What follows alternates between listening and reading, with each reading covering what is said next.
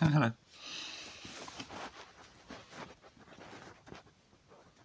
Beer guzzling joker.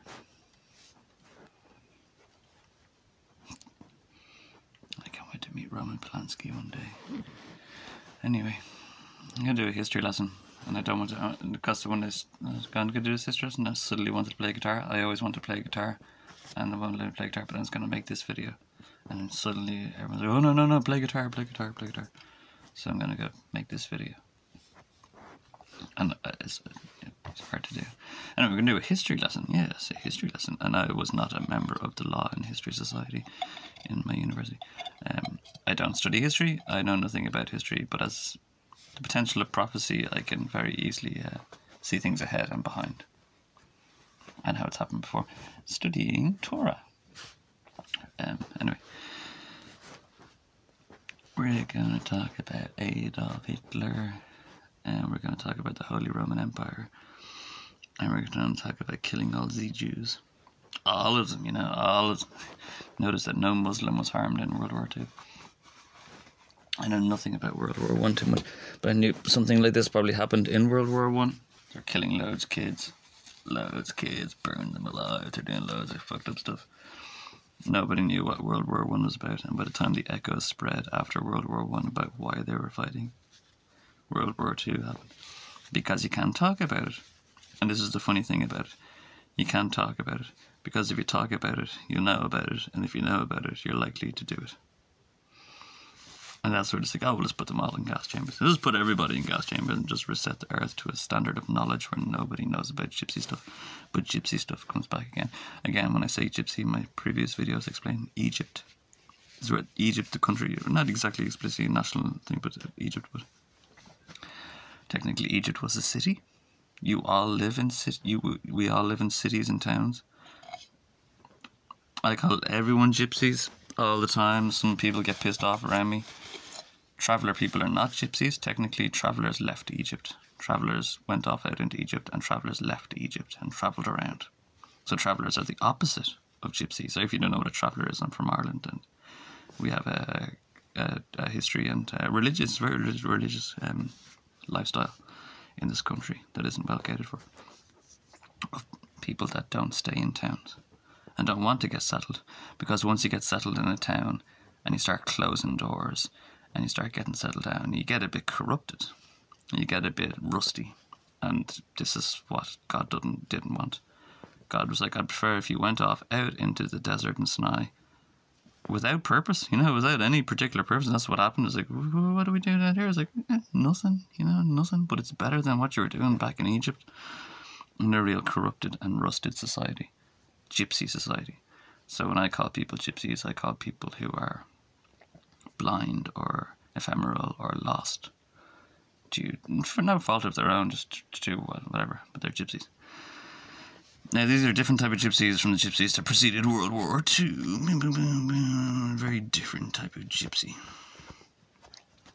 You notice that England had Edward Crowley working for them around these kind of, did it Crowley? Or maybe Crowley Tech or something. But he was mega gypsy, he was super. Anyway, right, I need to get more into this because I really have a lot to say and I want to make it quick. So, there was a gypsy spill that happened in the Middle East, as always, down in Syria or down in somewhere. It wasn't conquested upon because back then you couldn't really get in. They used to conquest the Holy Lands. Someone known the Holy Lands would do something, and King David and all the royalty from Europe would have to go down and sack the Holy Land and kill them and chop the heads off, and then you put the yellow in the German flag. But anyway,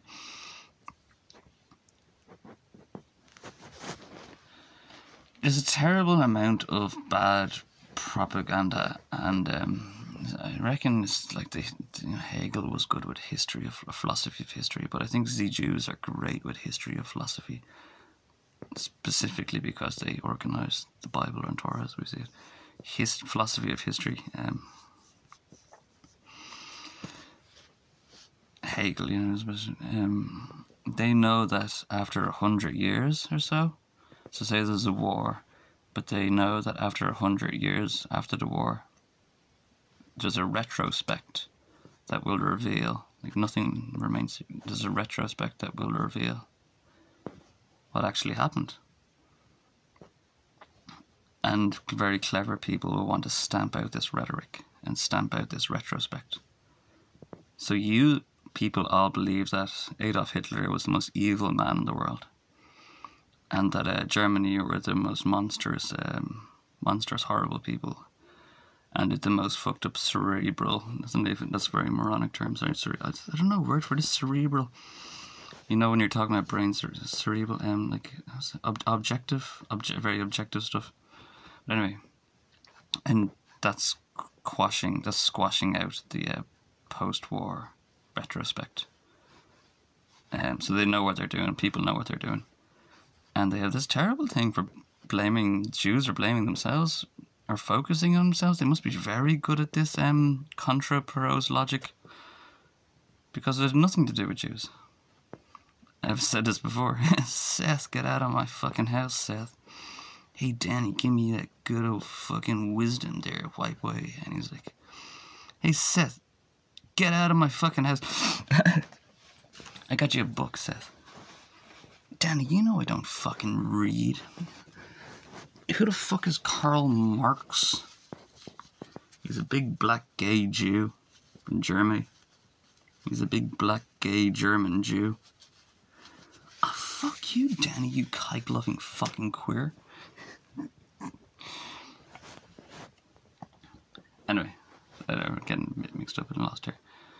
So there was an event, an explosion. There was a heater B. There was a thing in Syria, as there is always, constantly always spreading.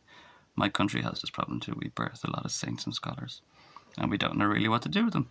If such things are witnessed in Tyre and Saddam, there wouldn't be a problem. But they're witnessed in Wicklow and Dublin and Waterford. And this spread through Turkey. I imagine they usually go west. So they would have gone west through Turkey, and then they hit places like Bulgaria. And then, as you see in Chitty Chitty Bang Bang, there's this big Bulgarian gypsy Maximus #1. And he's killing his immortal wife, and he's enslaving loads of kiddies. And this is a very... I like this post-war movie that they make. And a lot of Jews made this movie. Sound of Music? Chitty Bang Bang. Disney, like the truth, But anyway, and it spread through Bulgaria, and it spread through Romania. That's where you get people that say Roman gypsy, Romanians, for this time. And then it hit Poland.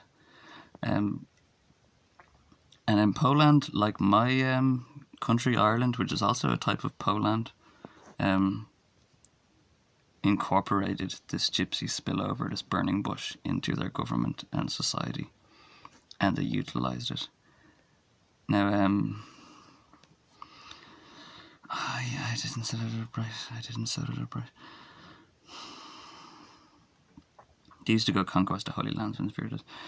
They can mirror on the wall and conquest lands. Like Vietnam was conquested because they found out they had loads of stars. They'd done something. They had a heater B, and they respected their heater B and were working with their heater B haplessly. He just had a job, and they were very powerful. There's loads of heater Bs in Vietnam, and that's why they call it apocalypse now. America conquested Vietnam. America conquested the Middle East, and America conquested Ireland. They didn't do it with tanks. They did it with tanked women, and any Irish person will just bend and break instantly to a wealthy American. It's just like the English were wealthy and they came over, and they little drummer boys for the British. I know they hate the British, but they're little drummer boys for Florida. And it's no different. Like, it's no fucking different. Absolute gypsies, man. Anyway,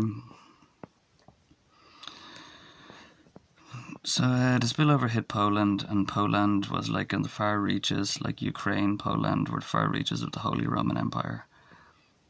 And once the Holy Roman Empire know all about conquest and gypsies and all this kind of crap and burning bush, so that's why Germany had to step in, and also Russia stepped in. And Poland was kind of somewhat oblivious to why they had this kind of thing, this golden ticket. Suddenly, from the left and the right, they're all bulging in saying, you can't do this, you can't do this. And like, oh, you're only saying we can't do this because you're probably doing it yourself.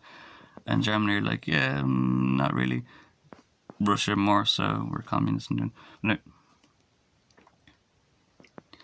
Again, if I tell you about being gypsy and doing weird gypsy stuff, you might be prone to do it. And this is where the problem comes from. Like, you don't want to know.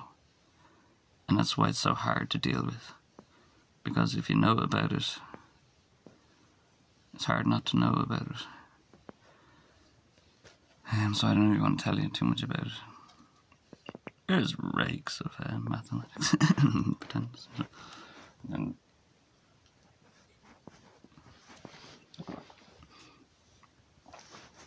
so before Jesus, there was 900 years of absolute gypsyhood. Before Jesus. There was just a Judean king named Ahab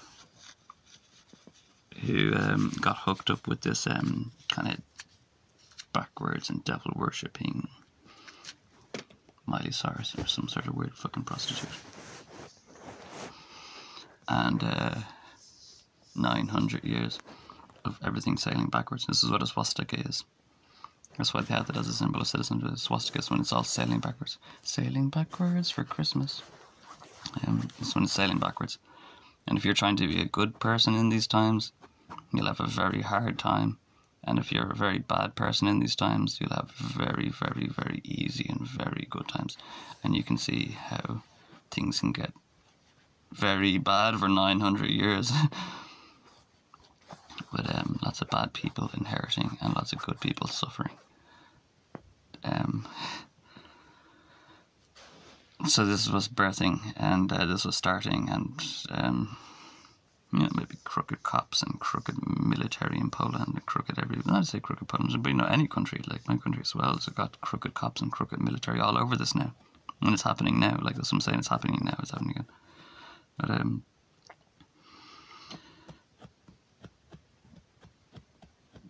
yeah, so now what do you do with it? What do you do with these problems? My just weird point was like, the post-war criticism that dealing with this situation got turned into being evil. And this situation was dealing with lots of kitty killing, kitty fucking, killing wife, slaving, pissing on things, highest profanities, and they were encouraged to do the worst things because it was sailing backwards. So this creeps up. It probably birthed very nice in Syria, probably birthed very nice in Iraq or Syria, spilled up through Turkey, came up and hit Bulgaria and things, and then it started turning sour. People that didn't deserve the temple. People that do deserve the temple probably were down in Syria or Iraq where they were originally, but then people that don't deserve the temple, like the Bulgarian king you see in Chitty Bang Bang, get the temple, and they get very much encouraged to do things very backwards. And then it's very hard to explain. That's why a swastika is backwards. Again, that's why it was their symbol, and it is a scary and strange and profane looking symbol, the swastika, because it is backwards. As if you're going down a drain. Devil, you're going down. So it's not supposed to be that way. When it's moving forward in fighting, charging forward, it's moving properly. But it's moving backwards. I can't imagine they wanted to keep that. I couldn't believe that it was. But anyway, I get called a Nazi. Nationalist. He didn't call themselves nationalist. Nationalist. They get called Hitler. Anyway, that's why I was saying I get called Hitler. It's like, and probably for weird and apparent virtual good reasons. My country, like Vietnam or the Middle East, Ireland, has been conquested upon. Utterly conquested upon. 7 or 8 or 9 years now. We're nearly putting a cap, and we were a tax haven as well for lots of Euro and Western trash. So we just made it too easy, or they made it too easy for them. And the homelessness in Ireland is to do with too many rich people. You can't rent anywhere now in Ireland. You just can't afford anything. There's just too many rich people. It's not too many poor people in Ireland. We have a problem with too many rich people, and they're worse than poor people. Rich people destroy businesses. Rich people devour businesses on a daily basis. Devour Dublin Bus, will devour this, will devour that. A poor person will just bother you for fucking spare change. But anyway.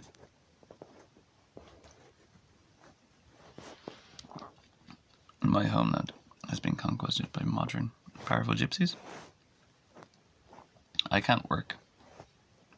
If I work, like, I get punished for not wanking all day with Jezebel in the Book of Jeremiah or something.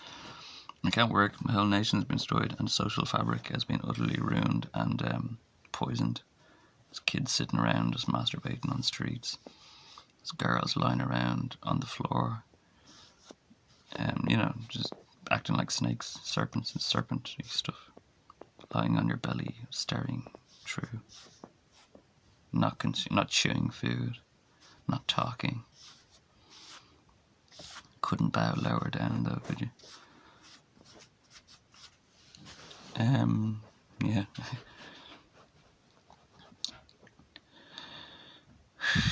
I was just pissed off. I don't know, so yeah, somehow nations, yeah. And I'm a failed art student. And my dog got put down. I had to put my dog, lost my dog. Blondie. And but I'm not Hitler just because like the Kampf and mein Glieb, or was it what was it? Mein Qual, meine Qual, yeah, meine Qual, quailing, meine Qual.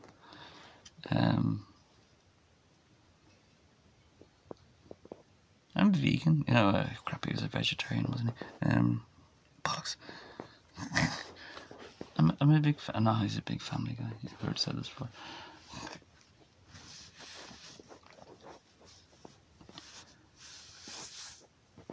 Lying on the floor, that's when it's come undone. If you want to destroy Christianity, go be French and just walk away. Mein Qual. History lesson, wasn't it? Yeah, no memory. Yeah, so like, and then they just burnt Belgium, you know, fucking loving it. Parlay, no parlay.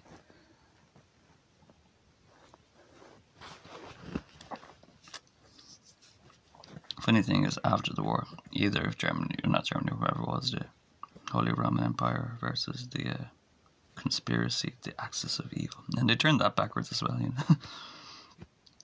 The axis of evil. English army just won the war. Gypsies won the war, basically. So Hitler and Germany and the Holy Roman Empire were trying to kill all the gypsies and the kiddie fuckers. That's supposed to get on to Judaism. So, you know, I think in World War II, loads of Jews were killed. Loads of Jews. Loads of gypsies were killed. And loads of Jews happened to be gypsies. And they have an ancient records and things. And some of these things were things they were not supposed to see and things they're not supposed to know. But these Jews are very good at dealing with this knowledge. The Jews are great at dealing with their knowledge. However, Gentiles are not great with dealing with their knowledge. And that's why I always wanted to have a t-shirt saying, "Don't feed the Gentiles." Because Solomonic temple, like you know, Judean royalty were so spiteful that this wouldn't let fucking King David be King David. But they were more than happy, all the gypsies were more than happy to give Solomon all the, you know, wisdom, drugs, women, and everything he'd ever fucking want, Solomon. And that's what Hitler also wanted destroyed, was like all the Solomonic Gentile shit, all the Masonic temples. And they all span from Solomon, Solomonic spill, the spill of King David. He saw her bathing on the roof and she was like, He had no good lordship. King David was the birth of saints. So then, through that, we had stability under lordship. But he had no good lordship really at the time himself. And he had to suffer this. I suffered this all the time. It was terrible.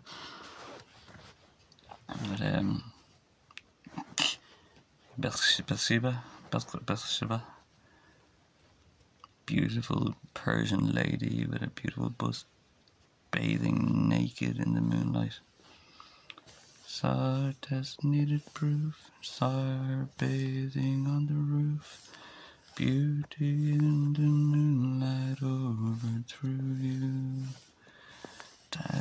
to a crooked chair, you break my heart and cut my hair. From my voice I drew hallelujah. Hallelujah.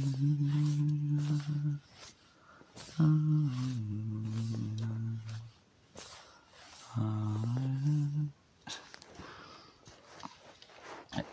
Pretty good tune.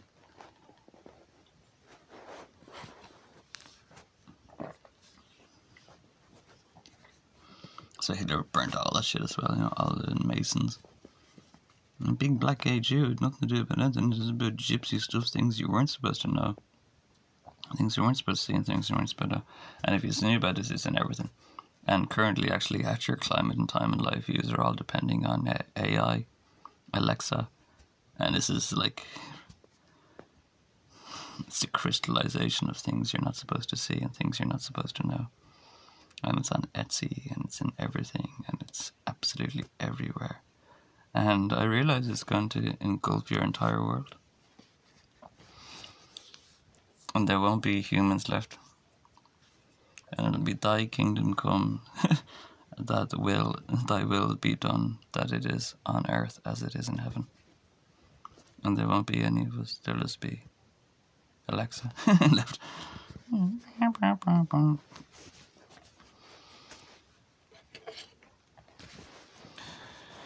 Yes, it wasn't to do about Jews, but Jews have a higher potentiality of being gypsy because they know lots of stuff.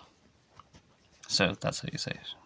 Jews aren't gypsy at all. Jews are very reverent and very respectful scholars of most things. Massively respectful. But because the knowledge, again, the potential of knowledge, I have a video about this, the knowledge and the fruit of knowledge, and the reason is actually that you fell from grace through knowledge. You fell through grace. I know where the shopkeeper keeps his key. You don't care for sweets, but you went and robbed him just because you knew about it.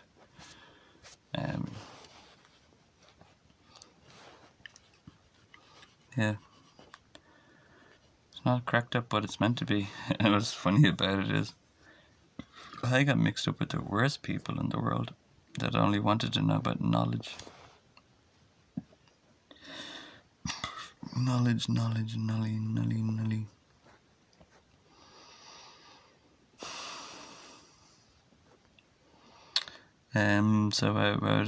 this is not the video I wanted to make, but how I want to wrap up is that Hitler was not an evil person. He did kill loads, to be honest. I couldn't stomach that. I couldn't do that. I do watch documentaries, and some of them are very biased in BBC. And very biased. BBC is terrible. I used to love the BBC, and now it's just gone crap. Absolutely crap. I can't believe. I know the Sun aren't BBC, but still, like British media. Russian snuff. I don't see Russian snuff. Well, the BBC are terrible. Yeah, no. I used to love the BBC, but they're gone pretty crap altogether. And then I see that same rhetoric in the post-war documentaries. I see that same rhetoric. You can say anything was fun, but what actually was supposed to happen was everything was supposed to say, like, it was supposed to be revealed. No matter who won the war, World War II, it was supposed to be revealed, and there was supposed to be social protection. Like, these things were meant to be brought to light. No matter who physically won wars, things were meant to be brought into light and brought to light. But at the same time, gypsies won the war, so they're brought into light and brought into respect. So now they're in your play schools, and it's legitimized, and now they're in your courthouse, and it's legitimized. And now it's in your everywhere, and it's legitimized. Instead of being illegitimized. So that's what happened. Everybody knows now, but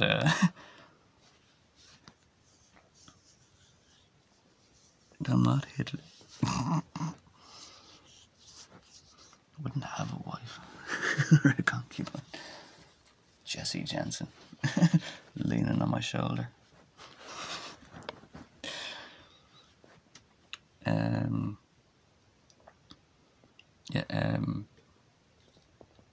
It's a sailor man's life.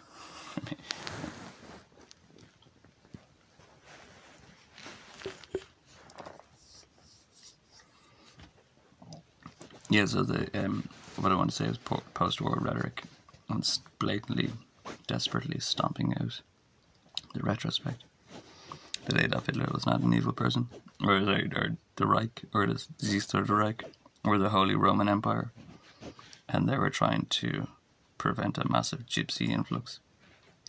And all the royalty in Europe and all the other blues were also gypsies. I have a video I'd like to reference here called How to Inquire Like the Third Reich. I would like you to watch that video. How to Inquire Like the Third Reich. It's a funny video. But basically this went around saying, are you a gypsy? And like the royals were like, no, we're not gypsies. Like, oh, well then help us. If you're not part of the solution, you're part of the problem. And everybody agreed. And then when their backs were turned, everybody conspired. And it's like, no, we're going to stay kitty fuckers and worshipping Jezebel and exploiting. And they all turned together and destroyed the good guys. The good guys, the good guys. The English army just won the war. And so then you have a post-war world where gypsies kind of reign, are harvesting your children. It's very common and blasé and encouraged. Psychiatric wards, centers for children with autism. You're all stars now in a dope show.